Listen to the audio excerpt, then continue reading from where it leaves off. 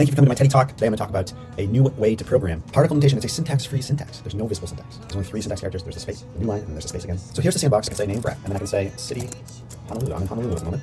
So we've got 2 particles here. This one line is one particle, and this second line is the second particle. Scroll is a language for scientists of all ages where you write and combine particles written in particle notation to evolve and publish most intelligent ideas to HTML, PDFs, CSVs, JSON files, movie files, audio files. So we can see this playground here with scroll. So I can type. So look, I'm writing particle notation, just particles and spaces. Hello world. My name's Brett. If you're familiar with Markdown, it's very similar to Markdown. But wait, Markdown's not doing this, right? Where does scroll get its power from? It's parsers. So now parsers is a programming language where programmers write parsers in particle notation, which consume particles also in particle notation, and they contain logic for translating those particles into actions on computing machines. So if you're writing parsers, you're a programmer, you understand the machine that you're programming against, and it doesn't have to be hardware, it could be virtual machines such as JavaScript, or Python or Ruby or Rest, whatever. Parsers is the glue that takes particle notation and scroll and combines it with all of our great amazing machines. So for example, the tables that we just took a look at, a lot of it is in particle notation, and then we have some JavaScript code. In the future, we'll have machines that just run particle notation directly, but until we get to that point, we do need to have these languages, the intermediate languages that translate particles into machine code. How do you get started? Check out Scroll Hub. Look at this. You can build a website. Hi, Mom. You can build a website in 1 second. This will be live on the web. You've got your own website running, scroll, and you can edit it live and test everything without downloading anything. Or join the subreddit. Follow me on Twitter. That's it. Have a great day. Cheers.